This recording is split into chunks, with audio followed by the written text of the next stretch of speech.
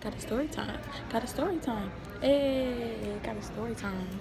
When I was 16, I was dating this guy. We're gonna call him Greg.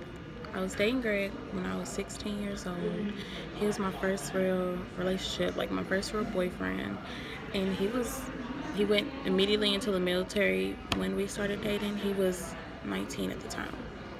And you know, we had clicked instantly. Like, he was my first, and he was just everything to me. Like, he treated me so well. He treated me like a queen.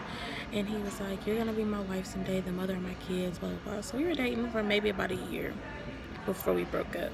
So while he was in the military, maybe saw each other maybe 4 or 5 times, because he didn't like to come visit because he hated Tennessee and he was in Texas. So like, you know, I thought we were in love. He got my name tattooed on him, and I don't have a tattoo, by the way, ever. Like, I've never got one. I was just like, you expect me to get one because I don't want a tattoo, and if I do, getting your name is kind of a big step. But he was like, no, you don't have to, you know, this is just a token of my love, blah blah. So I'm like, he's just the sweetest. He is everything.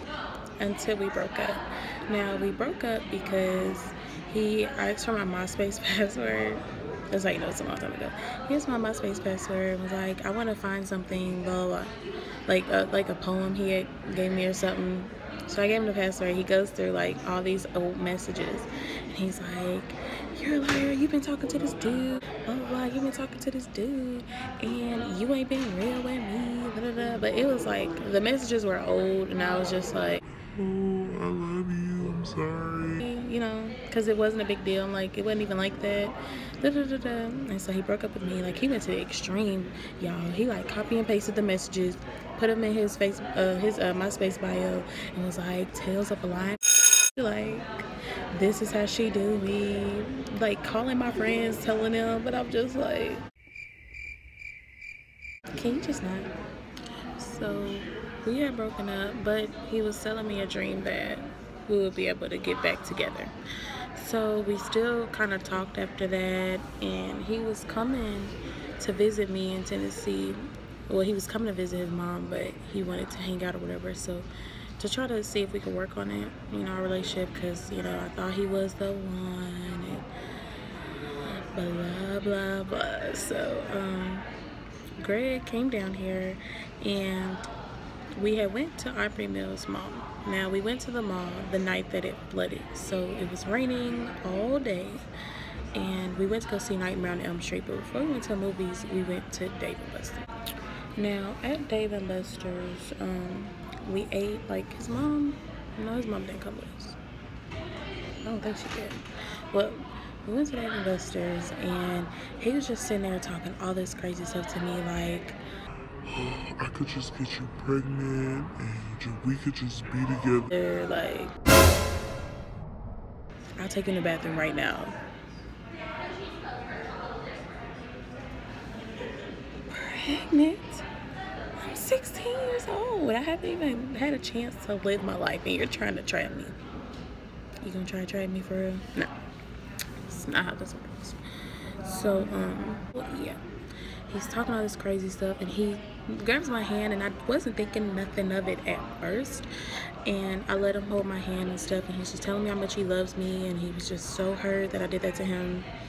And then he just takes like his steak knife and starts rubbing it in the palm of my hand. What you doing? So I'm freaking out. So I'm like, you're not gonna stab me, are you? And he's just like, well, if I stab you, if you just let me just real quick, it's not gonna hurt. What you mean? It's not gonna hurt. This is my whole hand. Like, I need my hand. What do you think this is?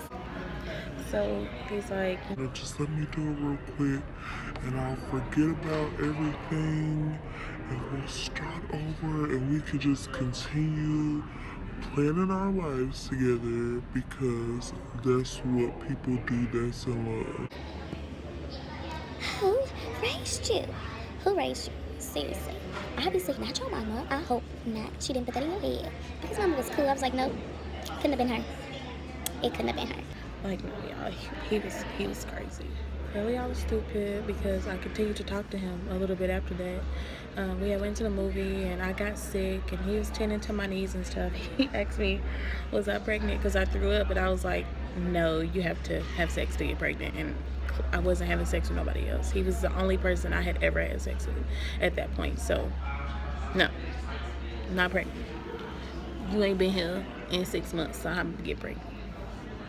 I ain't seen you in 6 months, so I'm gonna get pregnant. So yeah. After that, we did continue to talk. Like, he was telling me he loved me and stuff. Then he apologized for trying to stab me in the hand because that was dumb. And eventually we stopped talking because one of my best friends came over and him and her were pretty cool. They had the whole brother-sister relationship thing. He still thought that they would be brother and sister after we broke up, but he still communicated with her. And so she was at my house, she had me on speakerphone and had him on speakerphone, and she asked him, she was like, do you have any intentions of ever getting back with her? I know she loves you, da-da-da. And he was just like, not really. And I'm just like, then why drag me along? Like, I can go find somebody else who wants to be with me. Like, I could stop wasting my time with you. Like, it was a summer, like, it was about to be our senior year, so I didn't want to continue wasting my time, so let that go. Started talking to somebody else, and I was good to go on that. So yeah, that was my crazy story time about when my ex literally tried to convince me to let him stab me. Where they do that at? Comment below some of the craziest things that you've ever gone through with an ex. Thumbs up if you like my storytime videos, and if you want me to keep them going, make sure you like and comment and subscribe. Thank you so much for being so supportive. I'll talk to you guys later. Want you to take a ride, hop in my Taurus.